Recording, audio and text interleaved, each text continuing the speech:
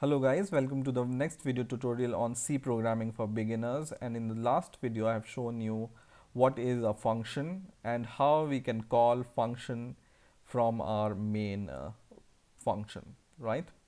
And how we can declare a simple function like this. Okay, now in this video I'm going to show you how to declare and use a function which takes parameters or arguments. So suppose we want to make a function which adds two values and prints the sum. Okay, so what we are going to do is here we will declare a function which returns nothing, so we will write void and then the name of the function. You can name it as sum or add, whatever you find appropriate for your program. Okay, I will name it as sum. And now because we want to pass two numbers which we can sum, we will pass them as an argument for a function. So how to pass an argument? In these two brackets, we will give int the type of the argument first, and then we will give the name of the argument, for example a. And in a similar way we can pass the second argument int b, and you can pass any number of argument in the function, for example int c, int d, and so on. But right now we want to just add two numbers, so we will pass only two arguments, right? And then we will just give two curly braces here, not this one but this one.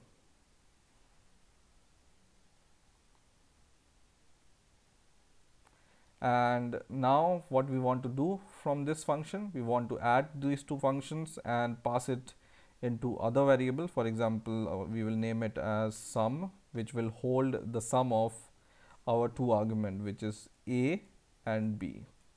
So we will just do a plus b, and now we want to print the sum, so we will just write print f, and inside this we will just write sum is equal to percentage d comma sum. Okay, and now and whenever you want to add these two numbers, you can just call the sum function inside your main function here. So just call it, and for example you want to add two numbers. For example, you want to add 50 and 60, so we will just write 50 comma 60, because this sum function takes two arguments, one is a and one is b. So you can pass 50 as a and 60 as b here, right? And what will this will do? So this sum function will replace a by 50 and b by 60, and then in here this a plus b will be 50 plus 60, and it will transfer the sum to this sum variable, and then this sum will be printed here. So let's try to run the program first, and it prints 110, which is true. In a similar way you can call this function multiple times. For example, you want to get the sum multiple times. Let's give /n here to change the line, and this time we want to add 100 or 1000 plus 500. In here we want to add 111 and 222, and in here we want to add 123 and 456, for example, and we want to print the sum of all these, this and this. Run the program and it will give you the sum 110, 1500, which is the sum of these two numbers, 33 or 333, which is the sum of these two numbers, and 596, which is sum of these two numbers, right? Let me change this slash to backslash because it will just change the line like this and run the program once again, and now it will change the line 110, 1500, 333 and 579, which is the addition of first sum, second sum, third sum and fourth sum like this.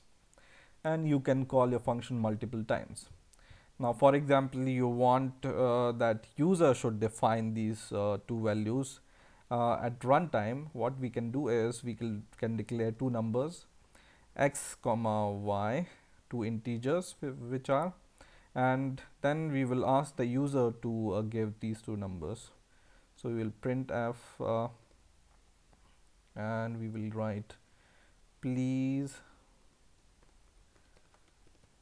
enter two numbers, okay, and then /n to change the line, and then we will just say printf number one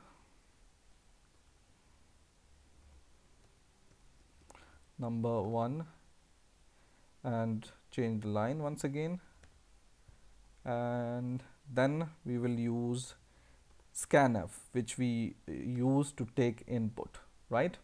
So we will write scanf and then in the bracket %d and then comma and then this symbol to take integer, this AND symbol, right? And then value of x, which will be our first number, and in the same way we will pass the second number, which is y. So printf number 2, this is number 2. I'll give space so we can see it better, and the second time we will pass or scan y. So x is this one and y is this one. We are scanning two numbers, and now we will pass these x and y sum as a first argument and second argument for this sum function. And what will this do? Now when we run the program, we will run the program first, and now the program asks for two numbers. So it says please enter two numbers, number 1, so we will give number 1, for example 6458, this is the number 1, and press enter, and now it says number 2, so we will give second number 1025, for example, and when we press enter we will see sum is equal to 7483, which is the sum of the above two numbers, right? So in this way we can ask the user to give two numbers, and we can make the sum of these two numbers and print it on the screen, right? So these are called function with argument, and arguments is this one, argument 1, argument 2, and in the same way you can pass any number of argument to a function, and you can call your function inside your main program with those arguments, right? So I hope you have understood the basic concept of functions with arguments or functions with parameter, and I hope you have enjoyed this video. Please rate, comment and subscribe, and bye for now.